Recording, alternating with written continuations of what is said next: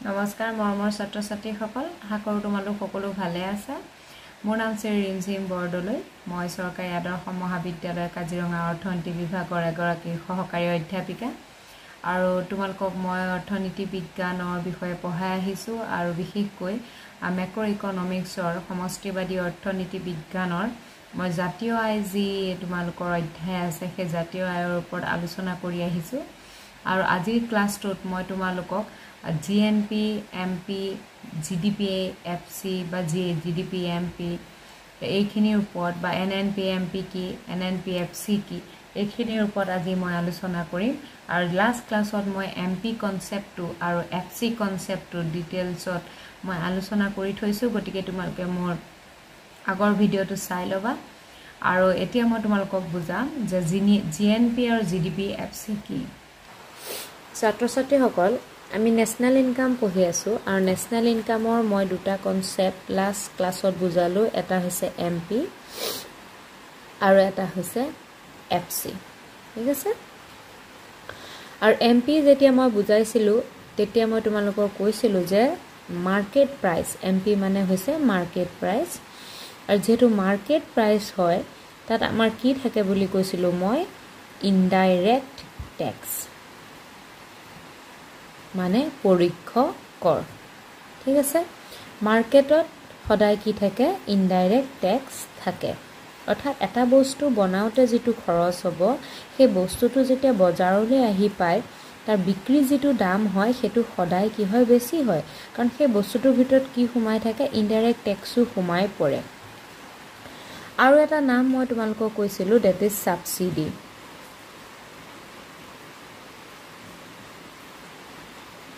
মানে এই সাবসিডি হৈছে সাহায্য যেটো বেংক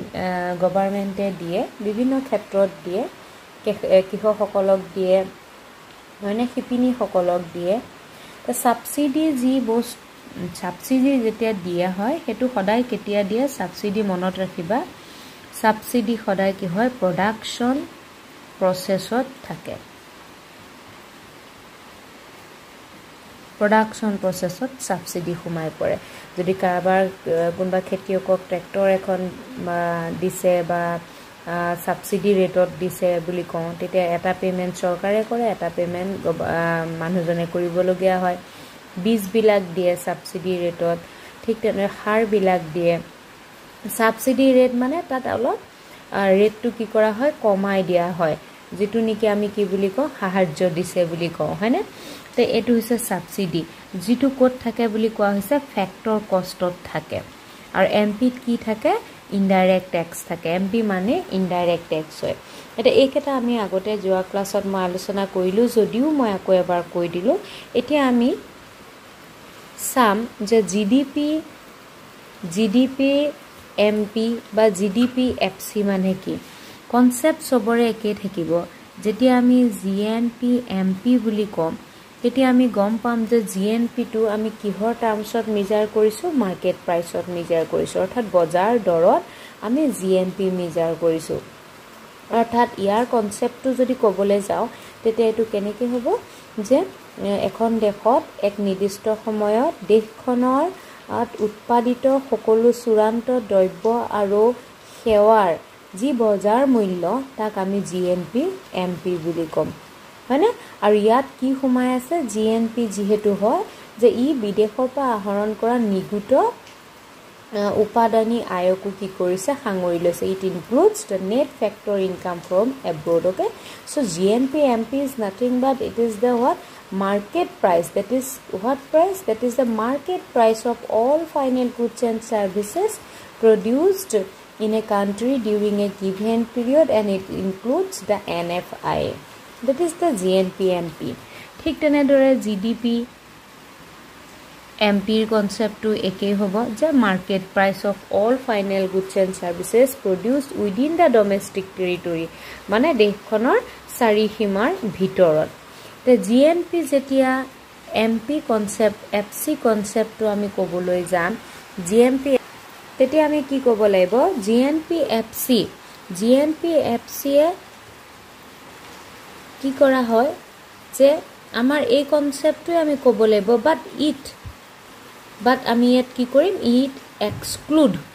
ই কি কৰিব exclude কৰিব exclude indirect tax অৰ্থাৎ GNP MP are GNP FC GNP MP is to definition that is the market price of all final goods and services produced within the produced in a country during a given period of time is known as GNP MP অৰ্থাৎ দেশখনত উৎপাদিত সকলো দ্ৰব্য আৰু সেৱাৰ বজাৰ মূল্যক আমি GNP MP বুলি কওঁ কিন্তু GNP MP ৰ পৰা যেতিয়া আমি ইনডাইৰেক্ট ট্যাক্স টো উলিয়াই দিম হয়নে ইনডাইৰেক্ট ট্যাক্স টো যেতিয়া উলিয়াই দিম তেতিয়া GNP FC আমি পাম অৰ্থাৎ GNP FC exclude indirect tax বুজি পাইছানে কথাটো গতিকে এটো আমি একদম সিম্পল হয় যে MP আৰু FC যেতিয়া MP আছে অৰ্থাৎ it include indirect tax okay কিন্তু যেতিয়া আমি FC কনসেপ্টটো ক'বলে যাম বা বুজাবলে যাম তেতিয়া আমাৰ একদম সিম্পলি এটো হ'ব যেটো আমাৰ মাৰ্কেট প্ৰাইসৰ যেটো আমাৰ গ্ৰস ন্যাশনাল প্ৰডাক্ট আমি পাইছো স্থূল ৰাষ্ট্ৰীয় উৎপাদন যেটো পাইছো তাৰ পৰা আমি যেতিয়া ইনডাইৰেক্ট ট্যাক্স টো উলিয়াই দিম তেতিয়া আমি GNP FC পাম ঠিক তেনেদৰে GDP MP ক্ষেত্ৰটো আমি যেটো কনসেপ্ট আমি GDP MP পাইছিলো তাৰ পৰা যদি মাইনাস কৰি দিও মাইনাস আমাৰ IT বুলি লিখিছো মই ইয়াত ইনডাইৰেক্ট ট্যাক্স যদি মাইনাস কৰি দিও তেতিয়া আমি পাম GDP FC বুজি পাইছানে কথাটো একেবাৰে সহজ তোমালকে এই বস্তুটো মনত ৰাখিবা MP means plus IT আৰু FC means minus IT হয়নে ঠিক তেনেদৰে আৰু এটা কথা MP means minus S আৰু FC means plus S এই কেটা হৈছে মূল মন্ত্ৰ বুলি ক'ব পাৰি গম পাইছনে MP বুলি কোৱাৰ লগে লগে তাত প্লাস কি হৈ আছে IT হৈ আছে FC কোৱাৰ লগে লগে তাত কি হৈ আছে IT টু মাইনাস হৈ আছে যেহেতু IT মাইনাস হৈ আছে FC লগত কি প্লাস হৈ থাকিব সাবসিডি আৰু MP লগত IT যেহেতু প্লাস হৈ আছে সাবসিডিটো তাত নাথাকে গতিকে ছাত্ৰ-ছাত্ৰী সকল GNP MP ৰ কনসেপ্টটো তোমালোকক বেলেগকে মুখস্থ বা বেলেগকে মনত ৰাখাৰ প্ৰয়োজন নাই এটো নৰমাল যেটো আমাৰ ন্যাশনাল ইনকামৰ কনসেপ্ট বা যেটো আমি GNP বুলি মই যেতিয়া তোমালোকক পঢ়াইতে দিছিলো সেই কনসেপ্টটোৱে হয় ঠিক আছে তো এই ইয়াৰ পৰা যেতিয়া আমি ইনডাইৰেক্ট ট্যাক্স টো মাইনাস কৰি দিম আমি যেতিয়া IT টো কি কৰি দিম মাইনাস কৰি দিম তেতিয়া আমি কি পাম GNP FC পাম ঠিক তেনেদৰে GDP MP যেটো আমাৰ নৰমাল কনসেপ্ট হেতুৱে হয় কিন্তু তাৰ পৰা যদি আমি IT টো মাইনাস কৰি দিও তেতিয়া আমি কি পাম GDP FC পাম ঠিক আছে বুজি পাইছা ঠিক তেনেদৰে যদি আমি NNP পাৰ্টটোলে যাও NNP পাৰ্টটোলে যাও যে NNP MP যদি NNP MP আমি গম পাইছোৱে যে NNP MP টু নিগুত ৰাষ্ট্ৰীয় উৎপাদন অৰ্থাৎ NNP MP কি না থাকে কোনো ধৰণৰ বিদেশৰ পৰা আহৰণ কৰা আই না থাকে অৰ্থাৎ আমি যদি GNP ৰ পৰা মাইনাস NFIA কৰো অৰ্থাৎ বাহিৰৰ পৰা আহৰণ কৰা আইটো যেতিয়া মূল্যাই দিম তেতিয়া আমি NNP পাম মানে তেতিয়া আমি NNP পাম আৰু NNP MP ও হেতুৱে বুজায় যে ইয়াত কি আছে প্লাস IT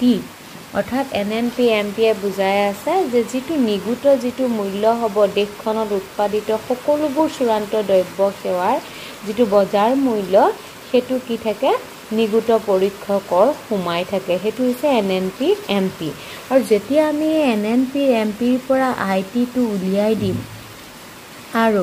সাবসিডি টো যেতিয়া হুমাই পৰিব তেতিয়া আমি কি কনসেপ্ট পাম তেতিয়া আমি কনসেপ্ট পাম NNP FC তেতিয়া আমি কি পাম NNP FC পাম ঠিক আছে ঠিক তেনেদৰে আমাৰ NDP কনসেপ্টটো আমি দেখাব পাৰো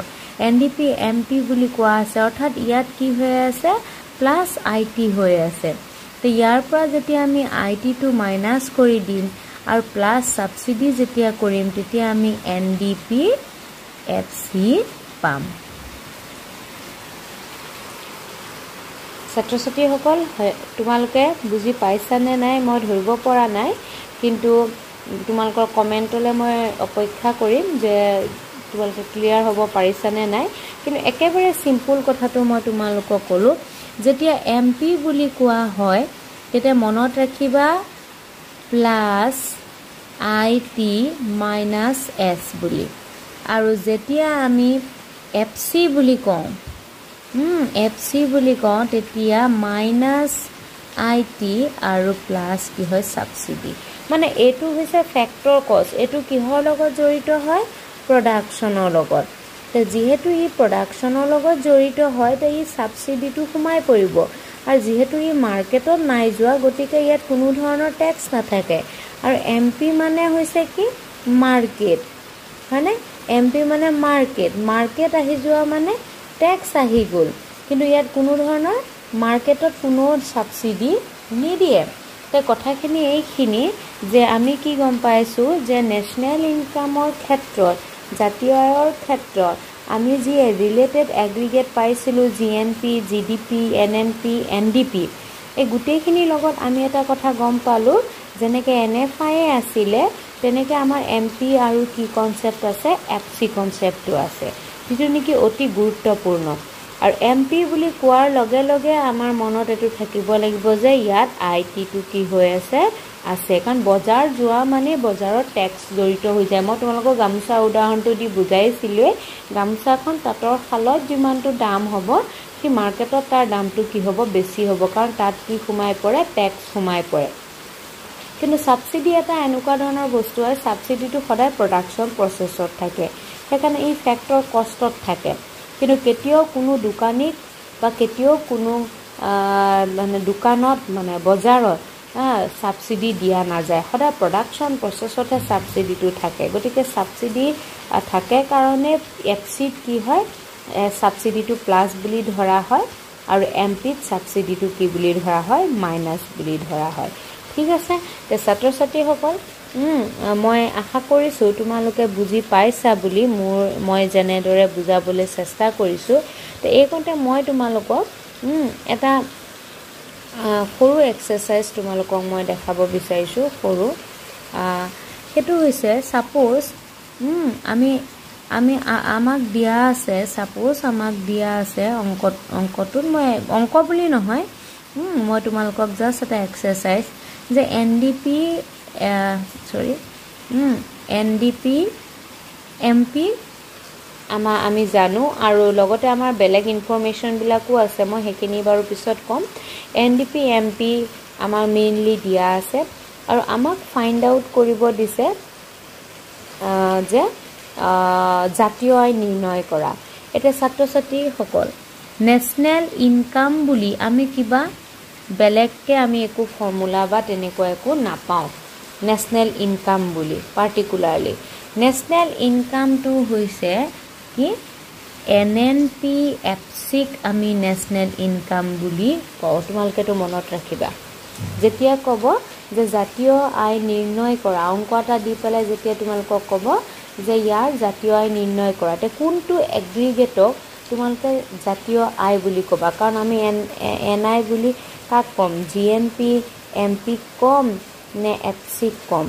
বা GDP MP কম নে FC কম নে NDP MP কম নে FC কম ন্যাশনাল ইনকাম বুলি কোনটো কম কাৰণ এখিনি ৰিলেটেড এগ্ৰিগেট হয় তে আমি ন্যাশনাল ইনকাম বুলি কোনটো কম NNP FC হৈছে জাতীয় আয় অৰ্থাৎ নিগুত ৰাষ্ট্ৰীয় উৎপাদন অৰ্থাৎ প্ৰকৃত ৰাষ্ট্ৰীয় উৎপাদন কিহত উপাদানী ব্যয় যেতিয়া প্ৰকৃত ৰাষ্ট্ৰীয় উৎপাদন হয় তাক আমি কি বুলি কওঁ তাকে আমি কি বুলি কওঁ জাতীয় আয় বুলি কওঁ এটো বহুত ইম্পৰ্টেন্ট হয় কাৰণ তোমালোকৰ প্ৰত্যেকটো কোৱেশ্চনত বা প্ৰত্যেকটো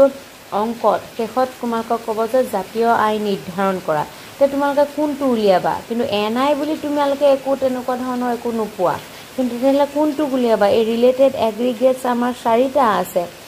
4টাৰ ভিতৰত তোমালোকে কোনটো উলিয়াবা এনএনপি এফসি উলিয়াবা ঠিক আছে এটো বস্তু ক্লিয়াৰ হ'ল এতিয়া এই যে মই তোমালোকৰ ওপৰত লিখিছো কোৱেশ্চনটো তাত কোৱেশ্চন ঠিক নাই লেখা মই জাস্ট এটা হেৰি কৰিছো যে এনডিপি এমপি আমাক দিয়া আছে আৰু কৈছে যে ডিটাৰমাইন